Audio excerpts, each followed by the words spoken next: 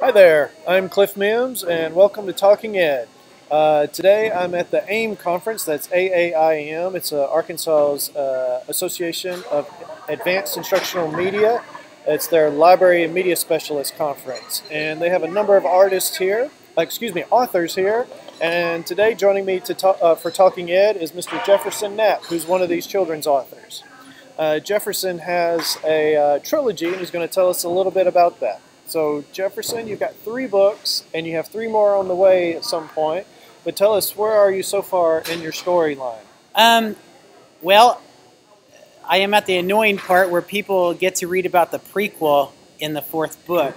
Okay. I have a trilogy, and then on the 4th book, I'm taking people back 60 years before the 1st book and explaining some of the secrets that you will read about in the trilogy of the kingdom at the end of the driveway. Okay. And so tell us a little bit about this kingdom at the end of the driveway. The kingdom at the end of the driveway, I kind of got the inspiration from an old dog. It was a pug that I once had. His name was Pugsley. And a lot of people, most people are dog lovers. Some people are cat lovers, but I'm a dog lover. And I kind of wrote a story based on my old dog Pugsley. And he had such a personality. I thought it would be kind of neat if I made him a king. Maybe he would lived a secret life that I never knew about. And so I decided in my book, this boy that's the main character, Benjamin Biggs, would have a dog named Pugsley.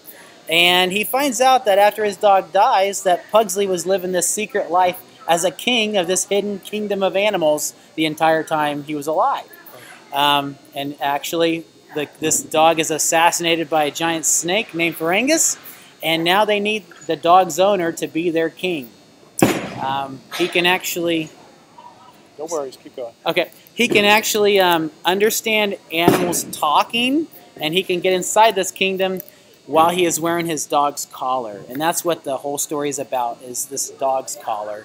And he goes on many adventures because of his dog's collar. It's magical. Very good. Very good. And I think one of the characters is here today, is that correct? Yes. He came all the way from China to Arkansas today. This is Ferengus. He's an animatronic python. He is a 25-foot python in the book of the Brave Journey. And I won't give away what happens to him at the end, but he has a mother that's very angry in books 2 and 3. And she's twice as big. And Ferengus has been kind of a crowd hit here in the exhibit hall. Yeah. As you can imagine, this lifelike looking 20-foot python sitting here in the exhibit hall has caught a lot of people's attention. All right, so back to your trilogy. So what's kind of the target reading audience? 3rd through 6th, and kindergarten through 2nd, a lot of their parents will read these stories to them. I even had, of course your grandma's going to be biased, but my 90-year-old grandma read it and she loved it. But one thing that really convinced me this is for all ages, I used to work with a guy, looked like he came right from the mountains. He had a big beard, and he only read Field and Stream. That's all he read. I let him read my book, and now he's hooked. He can't wait for the next book to come out. So all ages, pet owners, pet lovers, anybody who was once a kid, hopefully you'll love these books. Very good. And we have a lot of teachers that watch this vidcast, and so do you have any advice for young people that might be falling in love with writing or might have an interest in becoming authors someday? Do you have any advice? All I can say is, if you feel like you have a story in your head, you've got to get it out. You've got to get it out on paper.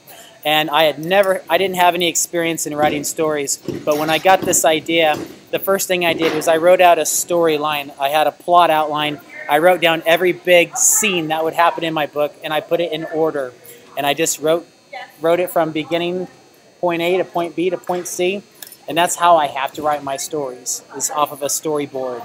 So very good, very good. And if I've overheard some conversations correctly, you'd be okay with teachers and librarians contacting you and possibly visiting schools? No, definitely. This is my main job, and my love is just going to schools, elementaries, intermediates, and middle schools, and getting kids excited about reading. So yeah. And how can people connect with you? Do you have a website? I do. You can go to Jefferson Knapp, KNAPP.com. That is my website for the series. I'm on Facebook. You can search The Kingdom at the End of the Driveway. It's a long search, but The Kingdom at the End of the Driveway on Facebook. And I'm also on Twitter. You can find Jefferson Knapp on Twitter as well. Okay, that's Jefferson Knapp, Jefferson. Yes. Knapp is Knapp, correct? That's right. Very good. And I'll give you, just so you have an idea of what you'll be looking for, I'm going to let you see the book covers. He has them in large format here. So just to reassure you, when you find him on Facebook or when you Google him or look on Amazon, you'll know that you're in the right area. And you can learn more about the adventures of the animals and the kingdom at the end of the driveway and find out about this snake. And there's even a bigger snake I found out in book 3, right? Yeah, there's a 50-foot python. Yeah, I'm not so sure I'm okay with this snake thing, but all right. Well, thank you for joining us on Talking Ed. Pleasure. I'm Clif Mims, and we'll see you next time.